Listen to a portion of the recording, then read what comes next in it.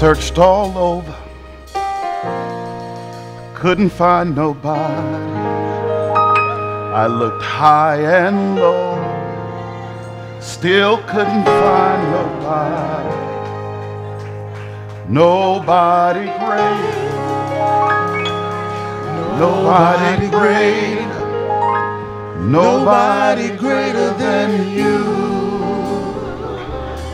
I hope I'm not the only one that feels that way.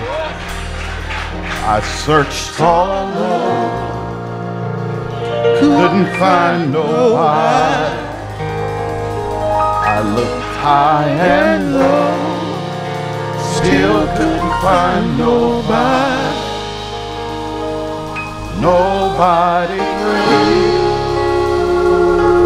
nobody great, nobody greater than you. If you have your Bible, I want you to turn to 2 Corinthians, the 12th chapter. We're going to look at verse 10 and verse 11. At your leisure, you can read chapter 11 and 12 because it all constitute the context from which we're coming. But due to limitations we have in time, I'm going to focus my sermonic spotlight only on these two verses. I'm reading from the King James Version, so what you read may sound a little different, may look a little different, but some Bibles are written for translation, some for interpretation, some for paraphrase. So what we read together, we all should get a greater understanding as we read. And the word of the Lord reads, "Therefore, I take pleasure in infirmities, in reproaches, in necessities, in persecution, in distress, for Christ's sake. For I am weak, for when I am weak, then I am strong. I am become a fool in glorying. Ye have compelled me, for I ought to have been commended of you. For in nothing am I behind the very chiefest apostles, though I be nothing." I'm going to tag this text with this topic, taking the right perspective. Father, in the name of Jesus, I ask that you use us in this moment. Open the soil of our heart so that we can receive what you have for us in this season. Lord, I ask that you use me in this moment in such a way that no matter what I do, it would bring glory to you. So hide me behind the cross so that as your people look, they will only see your Son, Jesus. Father, let the words of my mouth and the meditation of my heart be acceptable in your sight. You are my strength and redeemer. In Jesus' name, amen. You may be seated in the presence of God in this assembly. The average human being responds to suffering by focusing on the problem or focusing on the pain of the problem, or they may respond with fear, and sometimes with anger, often with depression. And some will find a completely different focus, will try to look for something positive. I'm not sure how you respond, but I know that we've heard how we should respond. I often quote a small piece of Jesus' first sermon on the Mount Sinai, where he said, "Blessed are ye when men shall revile you and persecute you and say all manner of evil against you falsely for my sake. Rejoice and be exceedingly glad, for great is your reward in heaven, for so persecute they the prophets which were before you." But I'm not sure we understand the meaning of letting our light shine through and in persecution. And I believe that because I've often seen believers who will hear the word respond to circumstances as if they've never heard the word. And so we leave churches because we've been persecuted or we've had some hard times. We turn our backs on purpose because we've been persecuted or we've experienced hard times. We hide from people because we've been persecuted or we've experienced hard time. We become traumatized because we've been persecuted or we've experienced hard time. We become retaliative because we've been persecuted or because we've experienced hard time. The Bible gives us an indication that when hard times comes, our response should be completely different from how we actually respond. Matthew 5:12 says that we should rejoice when persecution comes. James 1:2 says we should count it as joy when we go through hard things. Proverbs 3:4 said we should trust in the Lord with all of our heart and lean not to our own understanding, but in all of the hard times acknowledge God and he'll tell you what to do. Here in the text, Paul says, I take pleasure. Y'all gonna feel this thing in a minute. How do you rejoice when you're going through hell? How do you find joy when all kinds of stuff keeps happening to you? How do you trust in the Lord when you can't see the possibilities? Maybe Paul can help us in his testimony, because the Bible does tell us that they overcame by the blood of the Lamb and by the words of their testimony. And so maybe if we look at Paul's testimony, we will find some joy in our tribulation. In the passage today, Paul is writing to Corinthians church, one of 3 letters that we know of, but the second of that is actually available to us. The purpose of this letter had 4 primary goals in communication. One goal was he wanted to explain why his visit was being delayed to Corinth. The second goal was he wanted to exhort them and to encourage them to forgive a brother who had fallen away in sin and had come back to the church. The third reason he wrote was to enlist their financial support for the church in Jerusalem. And the final reason he wrote was to enforce and to validate his apostolic authority. You see, in chapter 12, we find that we are coming to an apex, the climax, the meridian, the pinnacle, the peak of his defense. And here he had to govern this defense because of a small influential group that had infiltrated the church. You all know something about that. When you get something done, you put your thing together, you always got haters that show up, and they show up with their own agenda. Somebody tell your neighbor, are you a hater? Somebody is always there to sabotage whatever you're doing for God. And this is real for Paul. Paul had set this place up, and while doing more of the work, whenever he went out, he found out that somebody had slipped into the camp. And these guys who had come into the camp, they were saying that Paul was not a true apostle. They were saying that Paul had mixed motives. They were saying that Paul was ripping them off. And you know how we are. Whenever we hear that somebody's trying to get the best of us, we immediately get to defense, and we don't really know whether the person really is trying to get us. We just need to make sure that they're not going to get us, because, you know, we were raised with these kind of thoughts. If you get me once, shame on you. But if you get me twice, shame on me. Now, although you might like to say that, that is not a godly statement, because the Bible says that if someone slaps you on the right side, you got to turn to the left. In other words, you got to make yourself available so that your light can shine. I knew 3 people wasn't going to say amen to that.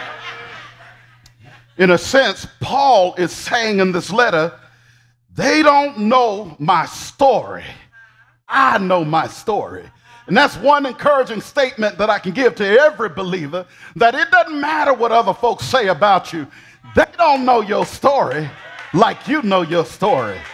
It doesn't matter whether they believe in you. They don't know your story like you know your story. Can I say it like this? You don't know like I know what the Lord has done for me. In the letter, Paul gives his resume of suffering. He had to let them know, I didn't just get here. I've been through some things. I want you to tell someone near you before they fall asleep. Just tell them, neighbor, I've been through some things.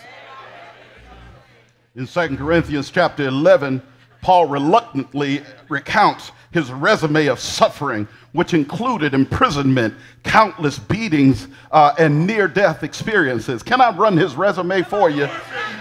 He was whipped with 39 lashes on 5 different occasions. He was beaten with rods on 3 different occasions. He was pummeled with stones and dragged out of the city and left for dead one time. He was shipwrecked 3 times. He was adrift at sea one night and one day. He had to journey frequently. And y'all know it ain't like when you go on a road trip. When you go on the road trip, you be chilling on the scene with your gangster lean, woo, woo, and you drive down the street. But when Paul had to go on a journey, Paul had to go in his Chevrolet, 1 foot after the other. He shoved the left foot and laid the right foot. So it was tedious for him to go from place to place. He was in danger from rivers, danger from robbers, danger from his own people, danger from the Gentiles, danger in the city, danger in the wilderness, danger at sea, dangers by false brothers, toil in hardship, sleepless nights, hungry and thirsty, cold and exposed, bit by serpents that he shook into the fire. He had gone through some things. Now, I know 2 of you here can relate to going through some stuff. Some of you look good right now, but you didn't get here by looking good all the time. You've gone through some stuff. Some of you are dressed up looking good, but they don't remember when you had holes on the bottom of your shoes. I don't know about you, but I know I've gone through some stuff.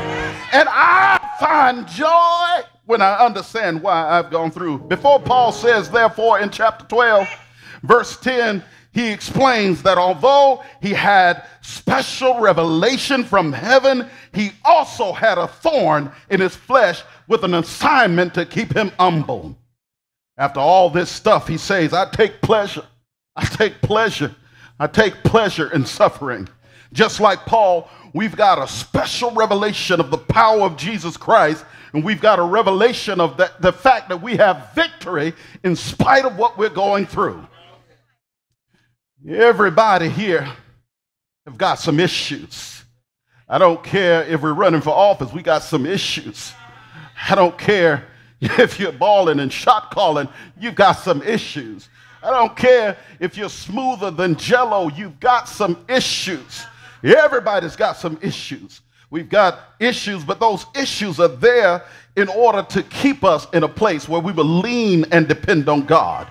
We've got failures to keep us humble. We've got imperfections to keep us humble. We've got trouble to keep us humble. We're a little short on money sometimes just to keep us humble. We have trouble at home just to keep us humble. We got stress in our lives just to keep us humble. We got problems on the left, problems on the right just to keep us humble. We got rejection coming from people just to keep us humble.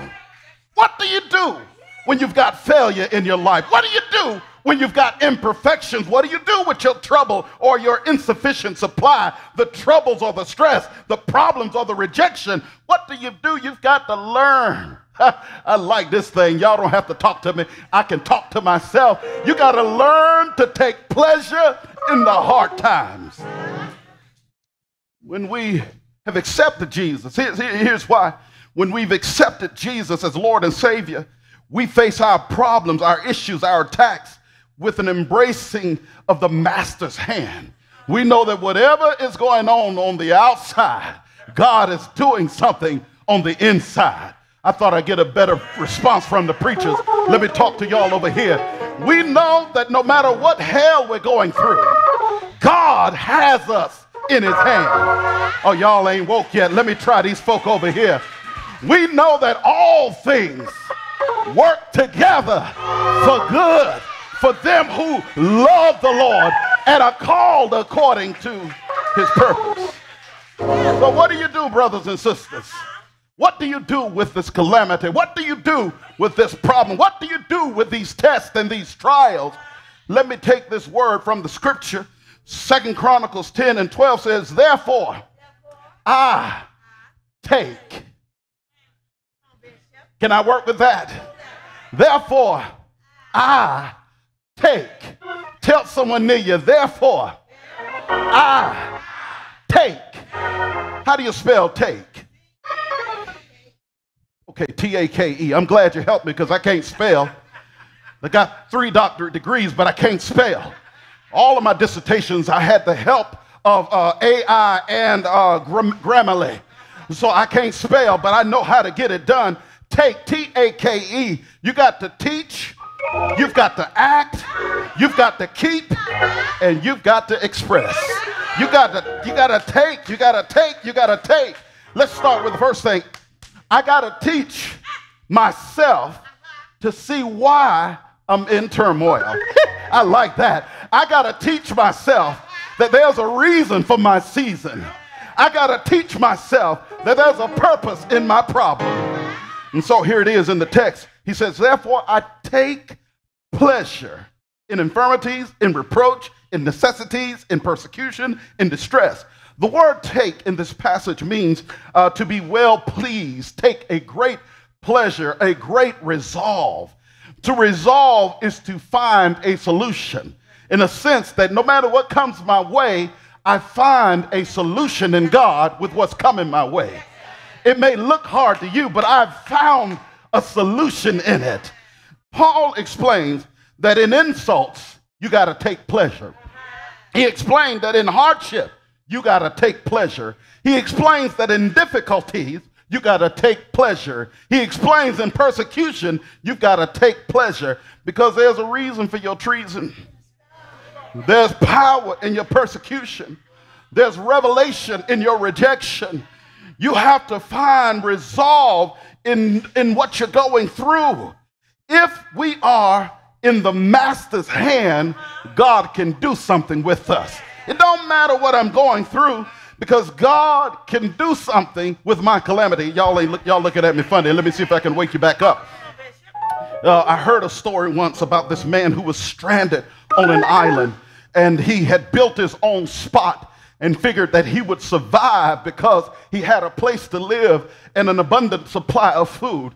One day, while going out to scour for food, he came back only to discover that the house he built with the limited amount of supply that was available on that island was on fire. And everything he had collected, everything he discovered had caught on fire and was consumed by the fire. Depressed, he walks to the coast and he goes to sleep and sleeps under the stars that night, only to wake up that morning with a ship that had docked the side of the island. And the captain comes down and said, "We saw your stress signals and we came to pick you up." Come here, church, you don't get it. There are some problems that are going on in your life, and all your problems are really doing is sending up stress signals. When the enemy comes in like a flood, the Lord will lift a banner. Won't he make a way for you when trouble comes? Hey, God, I feel this thing. You got to teach yourself to find power in your problem. The second thing is you got to act. You got to act. You got to say you got to act. You got to act on Christ through Christ. You got to act on Christ, but you're acting through Christ. I'm not talking about the praise team. I know y'all name is Through Christ. I'm just saying that everything I do, I got to do it. Oh, y'all ain't hearing me yet. Everything we do, we have to do it through Christ. And so here it is. He says that I take pleasure in infirmities and reproach and necessities and persecution and distress. Watch this. For Christ's sake. The reason we take pleasure is because what we're going through is to bring glory to God. This preposition for is carrying the second definition of the Greek word here. And the second definition is for one's safety, for one's advantage, or for one's benefit. What I go through down here is to benefit the glory of God up there. God has a way of making things better if I wait to the end. As I sneak a peek into antiquity, we see the lives of chosen believers who can prove that if you can wait to the end of your problem, you can find some power. Noah spent 80 years preaching a sermon about getting ready for rain, only to be delivered by his own sermon on the boat that he built. Abraham lost everything to become a father of a nation that influenced the world even today. Joseph had to be betrayed by his brothers to walk into the blessing or the potential or the purpose that God had given him. Job had to endure trouble to experience double. David had to live as an outcast to survive and become king. My question for you is, how are you living today in order to get to what God is calling you to? What kind of trouble are you going through today in order to walk in the potential that God has given you? What kind of pressure do you have on your shoulder to get to the power and the purpose and the potential of what God is calling you to? If we learn to trust God, if we learn to lean on God, if we learn to let God hold you for a little while, we can hold on to see the victory that we have in him. God will show you your problems, but he will also show you the power in the problem. Paul's perspective of every calamity in his life was to take one for the team.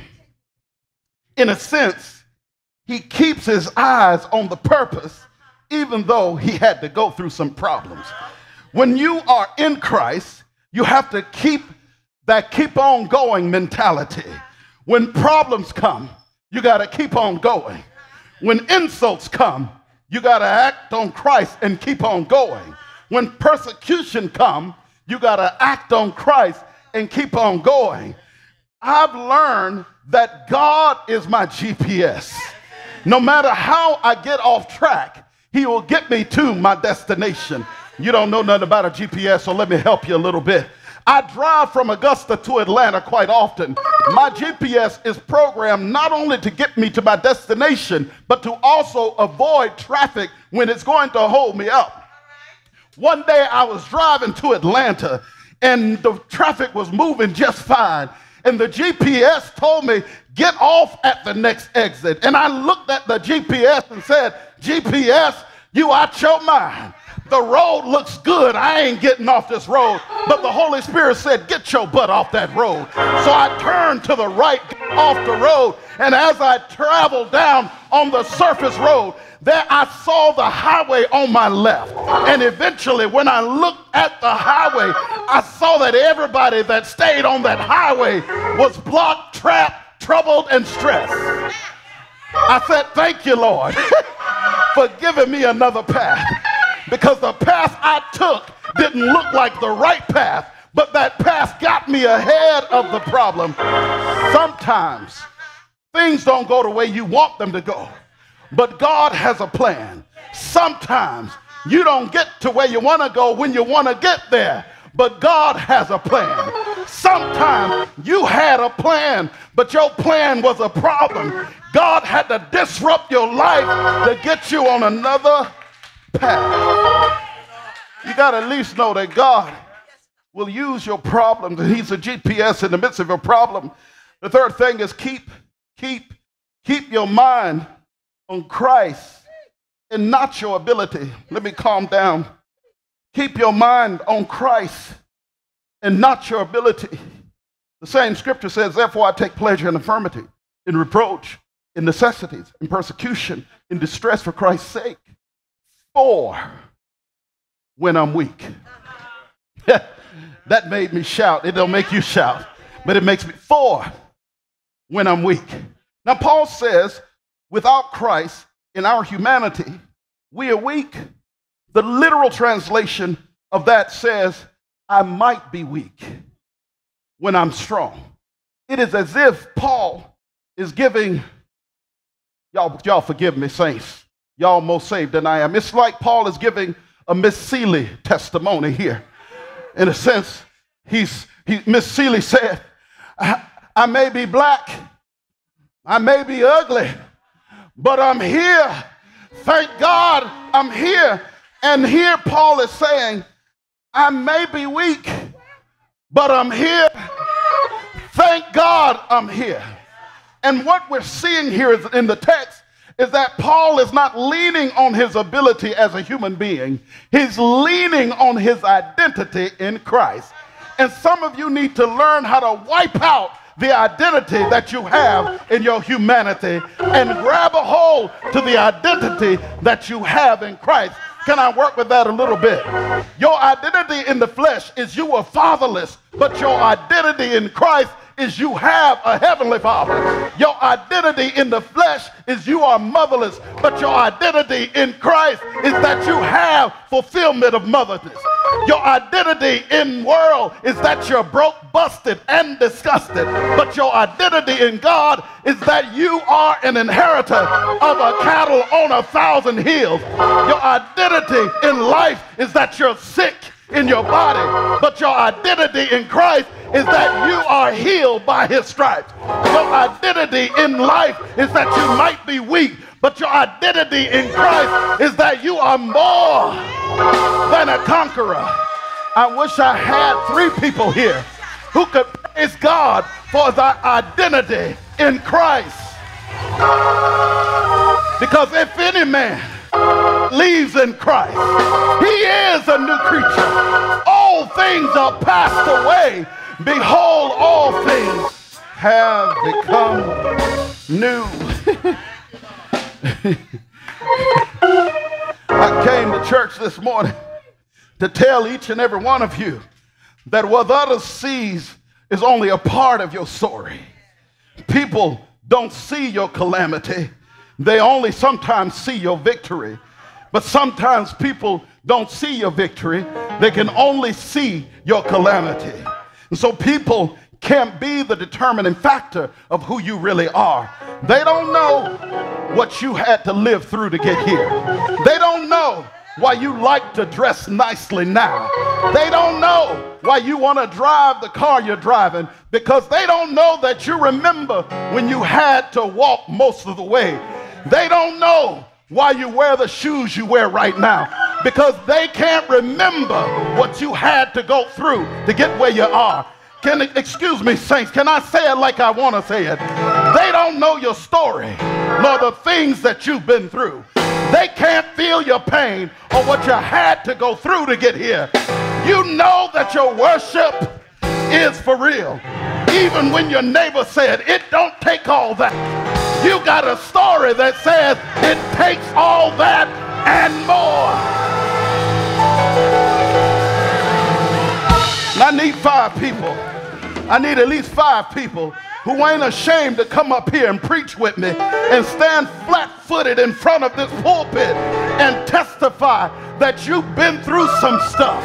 But it was not by your power. It was not by your might. It was by the Spirit of God that you made it this far. I need somebody who can say that if it had not been for the Lord on their side, they don't know where they would be. I've got power, wonder-working power in the blood of the Lamb. And I'm glad you decided to come up here with me, because the last point I want to give you is that you got to express yourself. I can't be quiet. I know some churches like to be silent. I know some churches like to be gentle, but I'm part of the noisy crew. I like to make noise because I know what I've been through.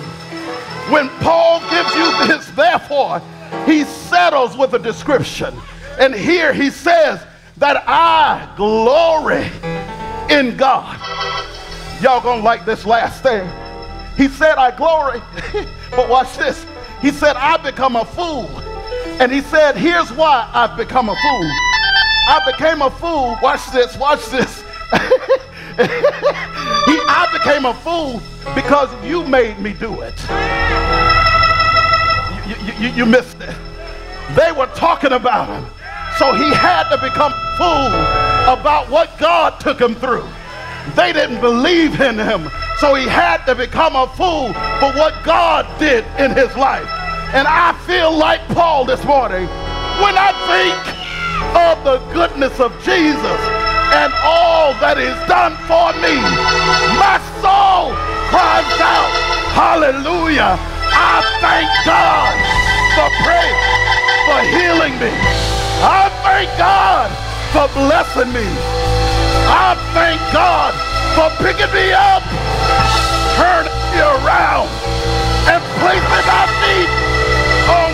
solid ground. Can somebody here say thank you? Thank you. Thank you.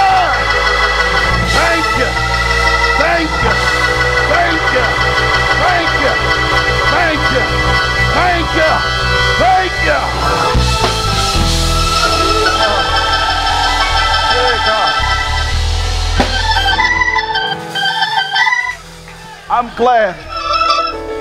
I'm glad that when the Father looks at me, he don't see what you see. He sees what he's destined for me and not the path that I'm going.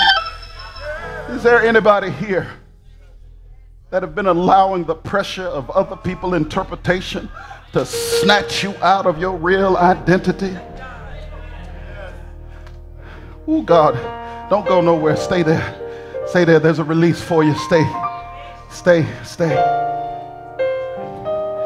So many of us, we come to church hoping that God would show us that he really cares. The reality is he showed us over 2,000 years ago when he said, I love these folk, these messed up, crazy folk, these folk who are stuck in a false identity. I love them so much that I'm going to pay the price that I know they don't want to pay. They deserve death, but I'll let my son die on their behalf. And now, you are the righteousness of God, not because you did what was right, but because God did what was right for you. And the next time somebody tries to identify stuff that you're in, you tell them Christ became that for me. You're not going to hold me hostage because I'm being renewed every day. I've got power. I'm more than a conqueror. When someone tries to hold you hostage to being an underachiever, you say, no, I am the head and not the tail. I am above and not beneath. I know I'm in debt, but I'm the lender and not the borrower.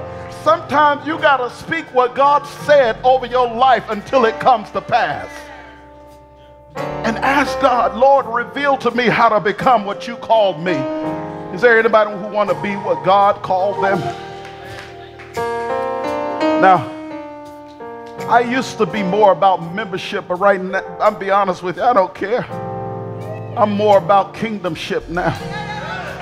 I want to invite those of you, not to the church, but to the kingdom of God, which means this. You are stepping into a realm of understanding that God owns everything. And this is not prosperity gospel, this is just reality. And because I am a child of God, I am an heir of all that God has given us here. If you want to be that, just come a little bit closer. Just come a little bit closer. We're going to pray over you that God releases an identity that will transform your life. Just rush on. Y'all move on. Come on. You can get as close as you want. I promise you, I'll try not to spit. He saw the best in me when everyone else around could only see the worst in me. I need y'all to know I could care less what curse some other folks spoke over your life. You are a divine design in the mind of God, and you got to come out of your thinking to become what God has called you.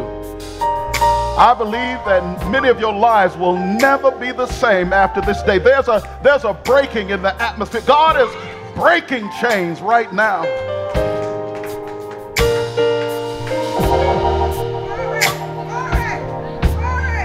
I'm going to ask that y'all anoint these folk.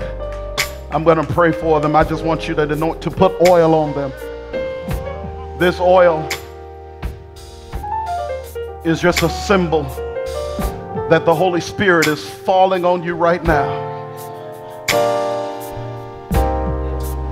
He's mine. I am his. It doesn't matter. He only sees me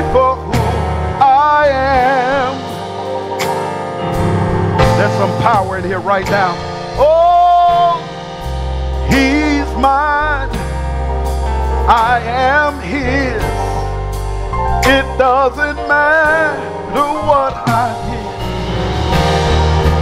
He only sees me for who I am. I hear the Lord say that there's a few of you who are feeling like a failure. But I hear in the spirit that God is changing your name. You came in agreement with that identity, but right now your name is changing. You are no longer a failure. You're being activated right now to walk in purpose and on purpose. Just say this: he's mine. Say, I am his. It doesn't matter. It doesn't matter what I did. He only sees me for who I am.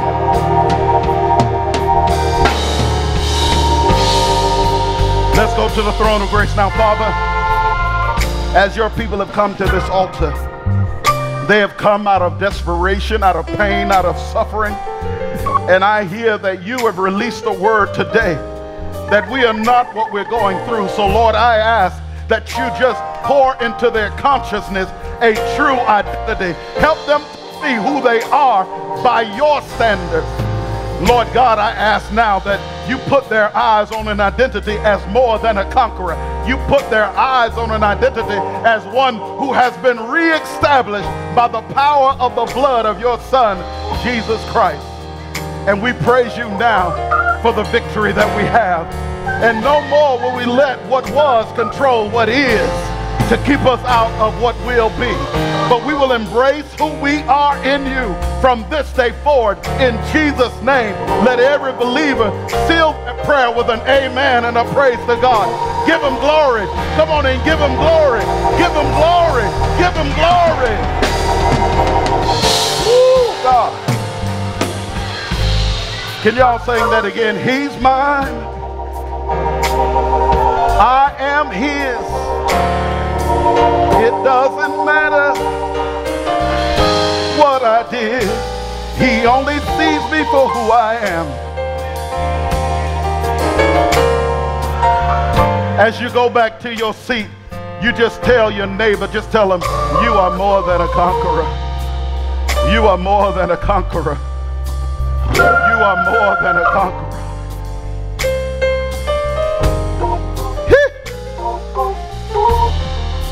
He only sees me for who I am. Oh, he's mine. I am his. It doesn't matter what I did. He only sees me for who I am.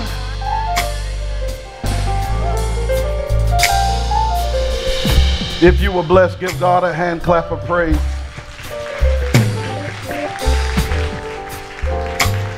God is saying that some of your lives will never be the same as you embrace the authority that He is pushing you into in this moment. He's pushing, He's pushing, He's pushing, He's pushing. Can I show you something? I've never been comfortable with a push.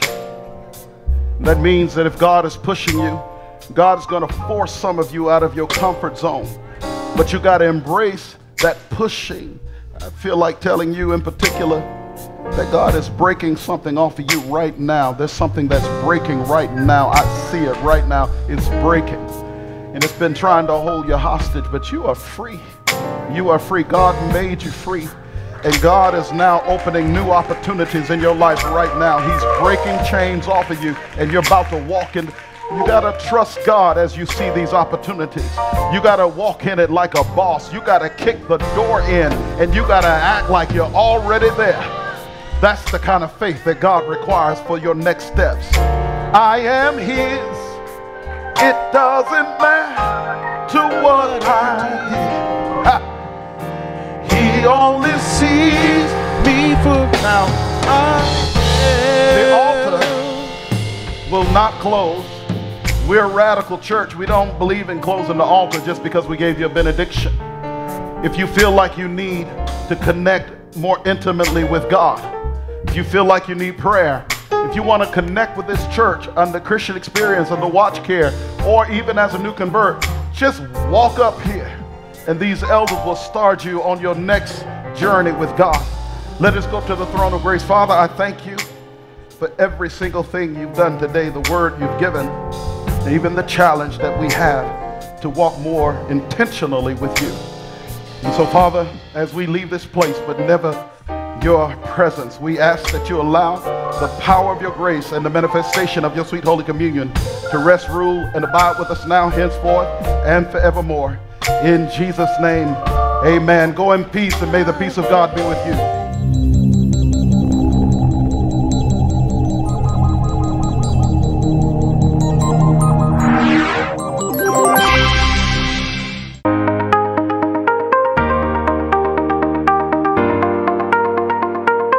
Your one stop for all things MCOG.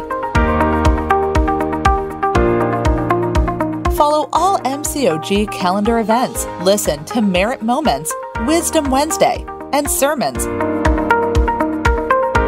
Tithes and offering through Givelify, Sunday resources and prayer request. Learn about us and how to locate us. Get the latest communication through email and text. Watch all services live. See member testimonials. Learn what we are about. See what we believe. Meet the leadership team.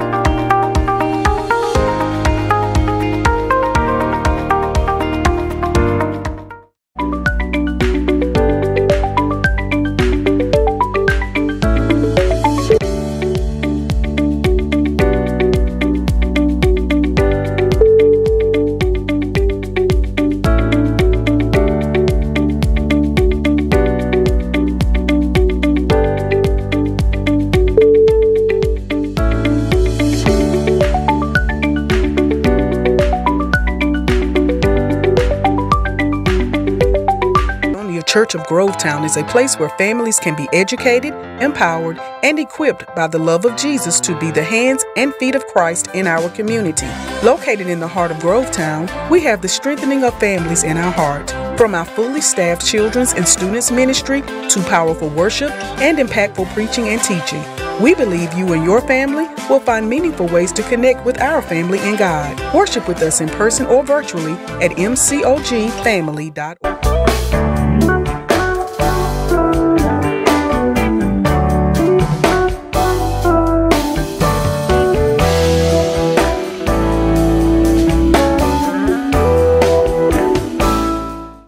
Church of Grovetown is a place where families can be educated, empowered, and equipped by the love of Jesus to be the hands and feet of Christ in our community. Located in the heart of Grovetown, we have the strengthening of families in our heart. From our fully staffed children's and students ministry to powerful worship and impactful preaching and teaching, we believe you and your family will find meaningful ways to connect with our family in God. Worship with us in person or virtually at mcogfamily.org. Welcome to the 4th Annual Bishop Isaias Merritt Scholarship Event. This year we're gathering on November 2nd at the magnificent Merritt Convention Center, right at the heart of Augusta, Georgia. As the sun goes down at 6 in the evening, we'll light up the night with energy, laughter, and the joy of giving. The Bishop Isaias Merritt Scholarship is more than just a giveaway. It's a mission, a commitment to restoring earthly families to a godly glory. Through the power of education, we believe in emancipation through knowledge and empowerment through learning. And this scholarship is our way of making that belief a reality. So, join us in celebrating the transformative power of education. Let's make a difference, one scholarship at a time. Unleash your spirit, share the laughter, and let's create a brighter future together at the 4th Annual Bishop Isaias Merritt Scholarship Event. See you there.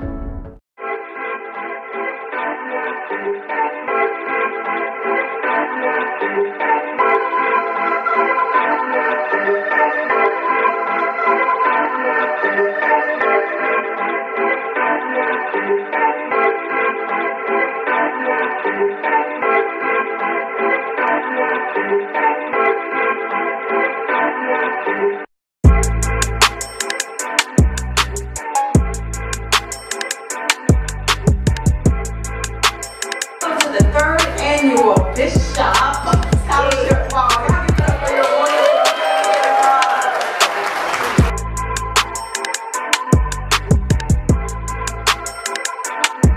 It's a bad name.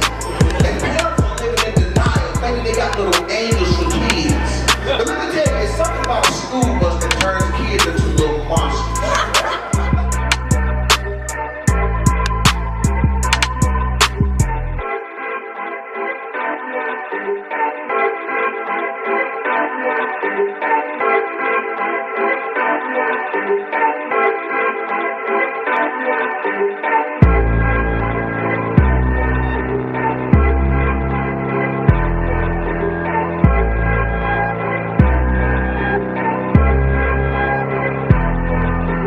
So with that said, I think they're going to play some music, and you can dance the night away.